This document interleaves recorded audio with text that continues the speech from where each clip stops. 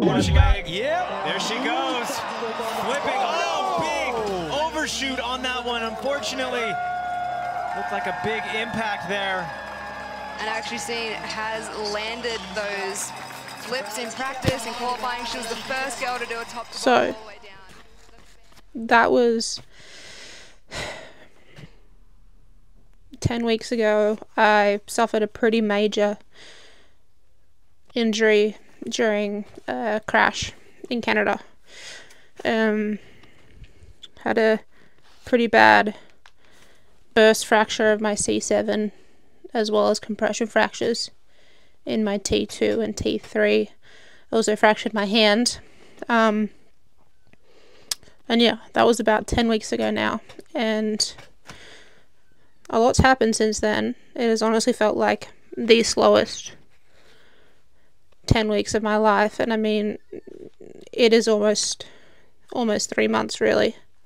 3 months in a neck brace it sucks. Now the last 8 or so has been spent living with my parents, feeling pretty useless.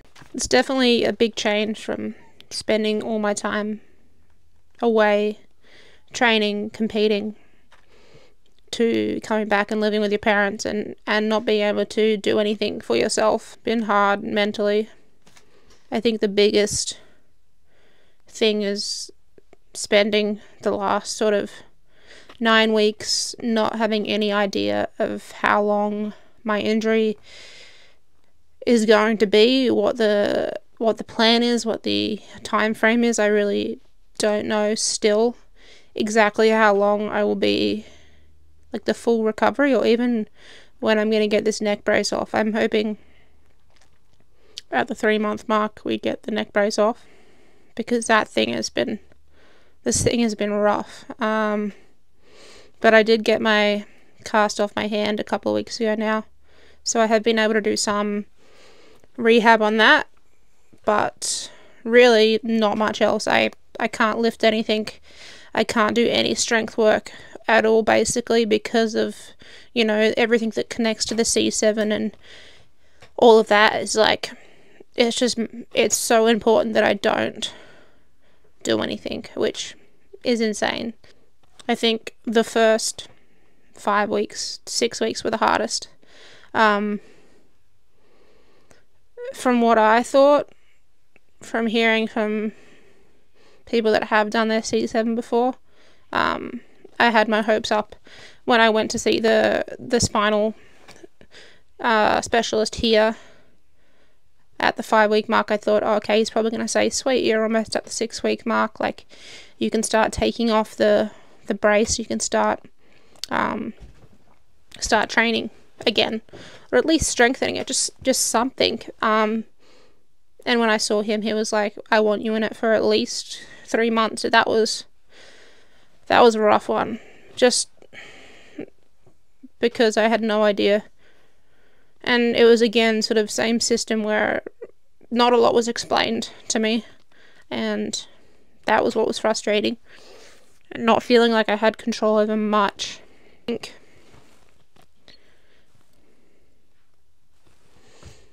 it's definitely felt a lot better in the last few weeks, but I can tell how bad it is, because it's still exhausting every day, just holding my head up, which is a crazy thing to think, but I can tell, I know how much strength I have lost.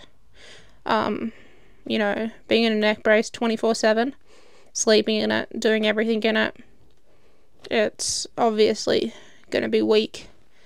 But to still have pain and to still feel that weakness at 10 weeks is scary, to say the least. And then just mentally, I wasn't ready for the uncertainty. That's been like the biggest mental part that's really been hard. A lot of reframing, that kind of thing. The fact that I'm missing something like Rampage, an event for history, you know, it's a big thing, and I have to reframe that almost every day and tell myself that I'm supposed to be here, that this is my path and everything happens for a reason. And that's not an easy thing to reframe. I think when people tell you to reframe your thoughts, sometimes they don't express how hard that is when you're looking at something like Rampage. To reframe that and tell yourself that no, you're supposed to be here doing this recovery, healing, that this is what you're meant to be doing, that this is your opportunity. Yeah, that is, I'm still working on that one, but that is what I'm trying to do. And I'm working with a sports psychologist who does specialize in stuff around injuries and that kind of thing. And one of the things I voiced very early was that I didn't want to get to the end of this injury being the exact same person. I didn't want to waste however long this may be, 3, 6, whatever, how long ever it takes, 3 months, 6 months. I want to come out of that a better athlete, and even if I come back and I start from the beginning in terms of, having to relearn tricks and get comfortable on a bike again, if I can be the best athlete in every other way leading up to that, in terms of my mindset, in terms of my diet, in terms of how I do this recovery and this strength work to get myself back up to strength, if I can do all of that and then I get back onto the bike and everything comes back to me eventually, but I have all these other things underneath it, then this time won't be wasted. Yeah, I think the biggest thing is that I don't want to feel like this time I have is being wasted right now. So there's one particular quote that I've been using a lot throughout this recovery. I've been trying to read as much as I can, learn about my health, learn about fitness, learn everything I can about my body, about everything that I can do to maximize my recovery now, and when I get back on the bike, trying to be as active as I can, getting on the spin bike, walking, but it's always, my neck is always the thing that it tires the quickest, and it does every day. It's blocks of lying down because it's so exhausting. Just holding my hair up, even with the brace on. It's the biggest thing is, I've written down a piece of paper on my door that says, prioritize what you can do. Focus on what you can change. Because there's a lot of things I can't do right now, but there are a lot of things I can do. So that's the biggest thing. And they're all like little 1%ers that make the biggest difference, like the things that I can do, like they seem so small, but they compound into these great habits, and I want to keep that going when I am back on the bike. Okay, so this is a quote that I have heard before, and it kind of came up though recently, sort of at the start of my recovery, when I felt like I needed it. So I've written it down, and it's my wallpaper at the moment, and it's, we are what we repeatedly do. Excellence then is not an act, but a habit.